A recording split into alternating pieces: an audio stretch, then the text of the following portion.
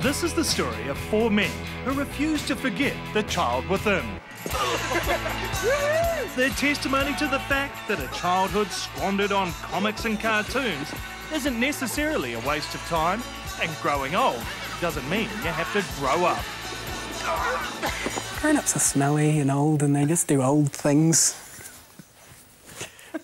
We don't like grown-ups.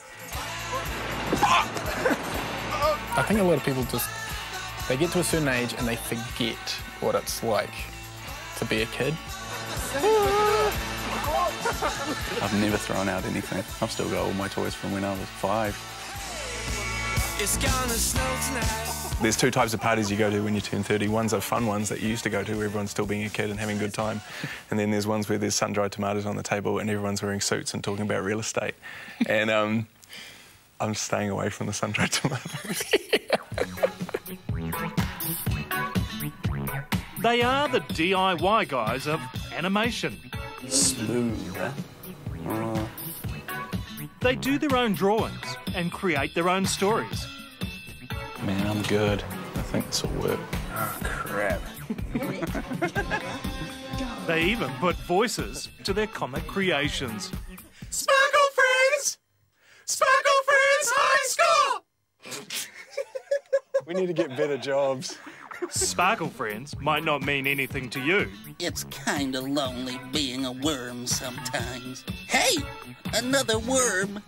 You wanna hang out with me? Oh, that sounds great! But ask any self-respecting Kiwi kid and they'll tell you it's a weekly cartoon on What Now? I think collectively we really want to make funny stuff that makes us laugh. You're going to Charliefield jail! Where's that? In his bum. If other people get it and laugh at it, that's cool. And if they don't, doesn't matter because, yeah, we find it cool. Their cartoons have captured the hearts of Kiwi kids. King Kapisi and Pluto have also come a-calling, contracting them to make music videos. Now they've caught the eye of some of the biggest players in cartoon animation. Did you hear that, Squidward? They have a very similar, I think, point of view and sense of humor and perspective on the world, which just organically matches with Nickelodeon. Nickelodeon's Nina Hahn is a big fan. I think that the way that they think and the way that they have a very strong heart, fart, smart sensibility was something that is quite different from others around the world. Creating imaginary worlds is something they take in their stride. But there's nothing imaginary about Nickelodeon's offer. Get it right, and just like the creators of SpongeBob, they could stand to make millions and millions and millions of dollars. It would be great to have something that goes to the world. The problem with having like a huge goal like world domination is that if you focus too much on that, you miss the journey. The journey began 30 years ago. Alex, a very cute kid according to his mum, used to while away the days animating his Play-Doh. I knew I wanted to draw, like I always loved drawing and colouring books and stuff like that. Okay, that's enough of that bullshit! It's just a passion.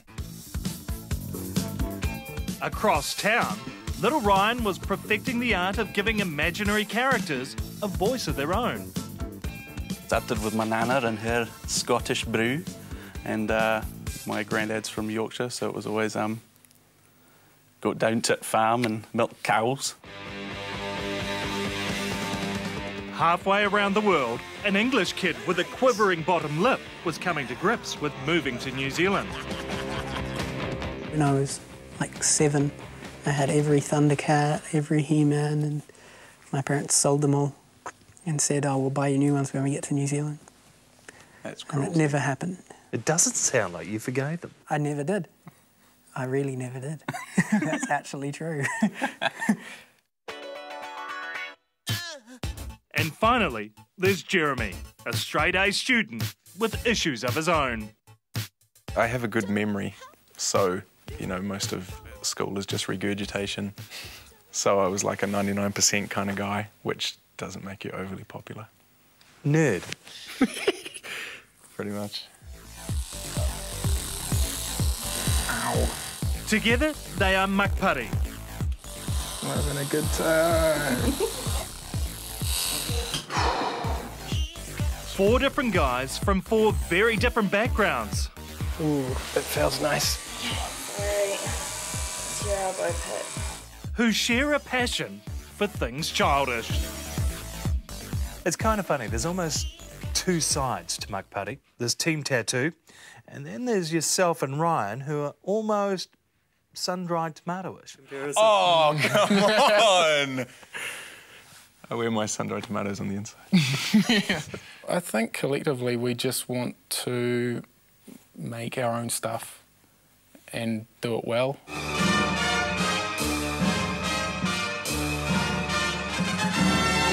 Last year, they set themselves a seemingly impossible challenge. They entered the Auckland 48-hour film festival and produced a cartoon entry. You'll regret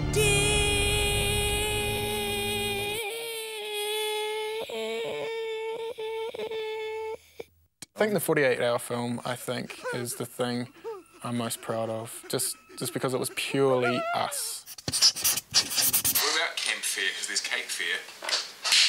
And that's how we came up with the title. Scared of being branded cheats, they filmed the whole production It was you!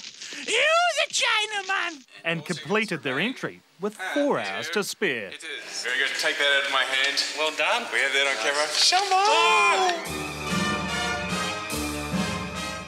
Watching the film on the big screen, it's nerve-wracking. I mean, you're sitting there hoping they laugh at the right bits and stuff, and then, yeah, when our name got called at the end, it was just like, it was surreal, and we didn't know what to say really when we got up there. It was, you know, I mean, shit, we just make cartoons.